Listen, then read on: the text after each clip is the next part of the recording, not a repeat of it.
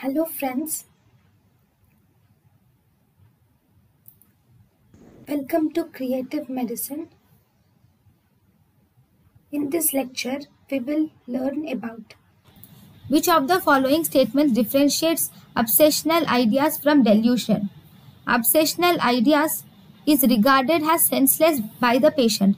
The difference is in obsession, the patient knows that the thoughts are senseless, whereas in delusion, the patient believes them, that they are real. He will not uh, he will not accept that they are wrong, even though assured by the others. Next.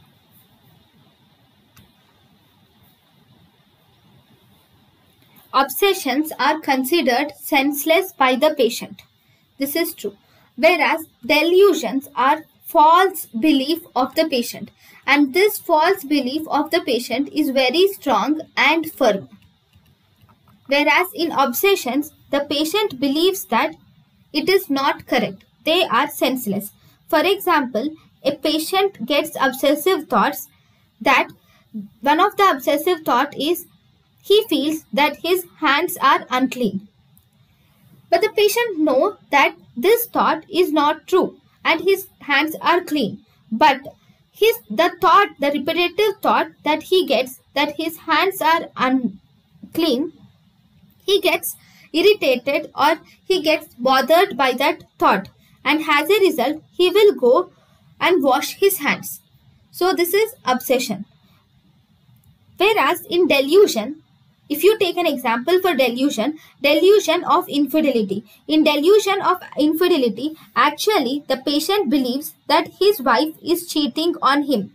And this belief continues and continues until, irrespective of what others say. Even if it is proved that his wife is not cheating and she is faithful to him, but still this idea of delusion of infidelity is still present in the patient. So, other options, obsessional idea is not a conventional belief. Obsessional idea is not a conventional belief. Obsessional idea is held in spite of evidence of contrary.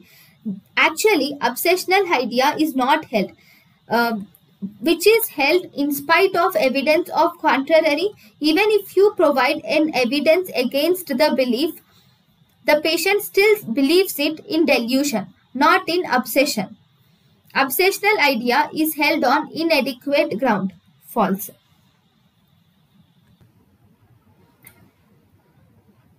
thank you and thank you for watching.